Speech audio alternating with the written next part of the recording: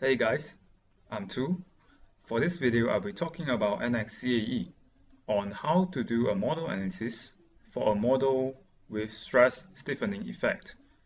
In general, modal analysis is a CAE analysis to identify the resonant frequency, so-called mode, of a structural model. And for general understanding, modes is proportional to the stiffness matrix and inversely proportional to the mass matrix. So if a designer would like to increase the resonant frequency of a part, he can either increase the stiffness of the model or reduce the mass of the model. Stress stiffening is about the structural model stiffness is affected by external forces. So if there is a structural model is subjected to external forces, these external forces would tend to affect the stiffness of the entire structure and thus affect the resonant frequency of the model. So here I will try to do a demonstration and also verification based on an example obtained from the NX Nastran 10 verification manual. So if you install NX Nastran 10, you can try to look into this article and we can do a demonstration based on it. So this article will require the Nastran input files as such, so you can find these files from the NX Nastran directory. So for example, if I can go to my computer, look for the directory in Siemens NX Nastran 10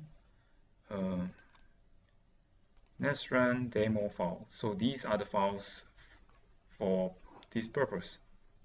So extract these files and put it into a new folder so you can experiment on it. So for example, I have copied the file into this folder and I will use this folder for my demonstration.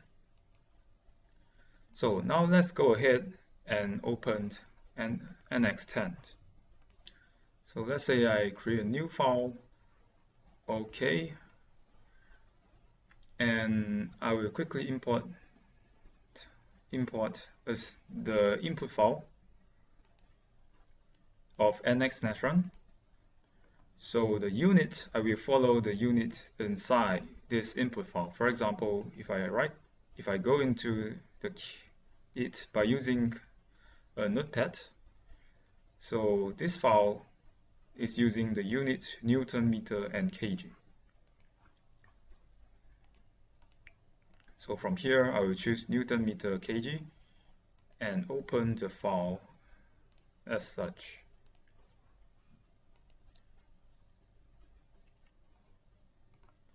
So by doing this, we can quickly obtain the simulation model, which is a 1D bar element. So these bar elements would have cross-section properties as such, calculated based on the cross-section at here. Or we can change the cross-section to a square by creating a new cross-section. So there is a bar. You put the same value as the article.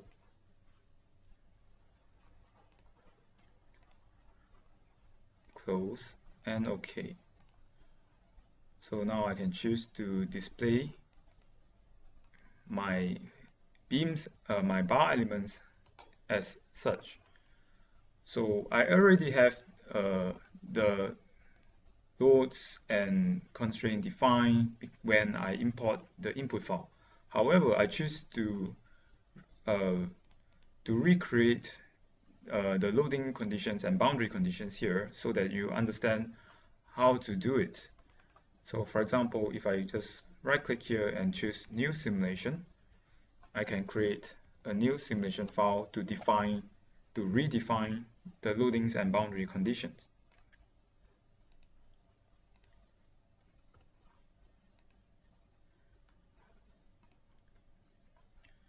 For the solution type, we are looking at solution 103, real eigenvalues. So this is a modal analysis. Okay. And for the step, we will need to choose subcase static to define the stress stiffening load. Okay. So if you look at here, so this is where we define loading conditions for solution 103. So we can go ahead and create a loading condition based on the article here. So these are the properties of our simulation model, which is already imported. So for the boundary conditions, we will need to define a loading condition as such and define the boundary condition as such. So let's go ahead and create a force load at the end here. So one node is selected. We will need to define a same magnitude with the article with same direction to the negative x-axis. So this is the loading condition. We will need to now we will need to proceed to define the constraint at both ends. So at this end here, we will say fix all the DOF, degree of freedom, except this degree of freedom is allowed to rotate in the z direction. So rotational z direction, DOF6 is free. So again, we proceed to define another constraint at this point here. Fix everything except this point is allowed to translate in the x-axis, which is DOF1, free. And also this point is allowed to rotate in the z direction. So this will be free. So now the loading condition is defined, the boundary conditions are defined, and the solution is thus complete. We can proceed. But before that, we will need to create a new subcase. This subcase will be using eigenvalue method to extract the modes that we want. So we will the number of desired mode in this case, we would like to compute 10 modes. And OK. So this is the subcase to define the stiffening, the stress stiffening load, and this is the subcase to extract the modes. So thus we can go ahead and solve it.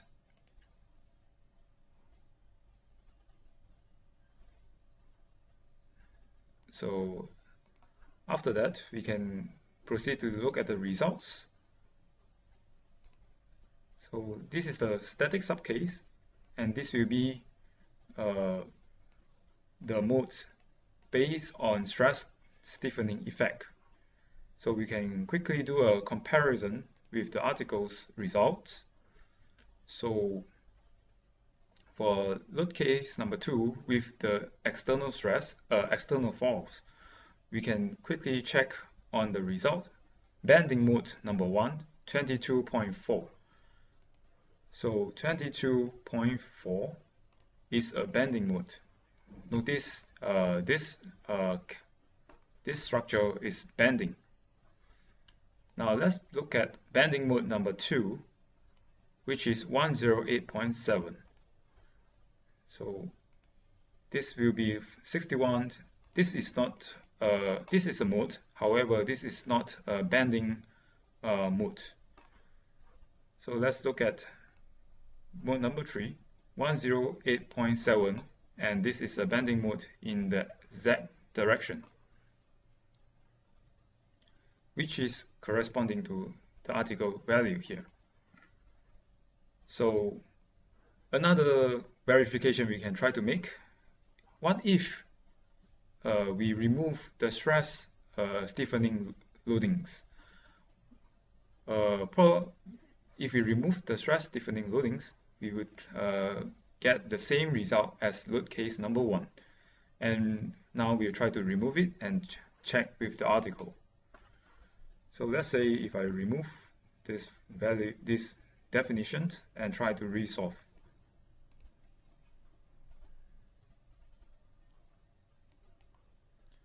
And check the results again. So the first bending mode is 28.6, is a bending mode in the Z direction. So 28.6. So for the second bending, 114.4. So this is 114.4. So this is a bending, second bending. So with this, I conclude the demonstration and also the verification process. So I hope you enjoy it. Thank you.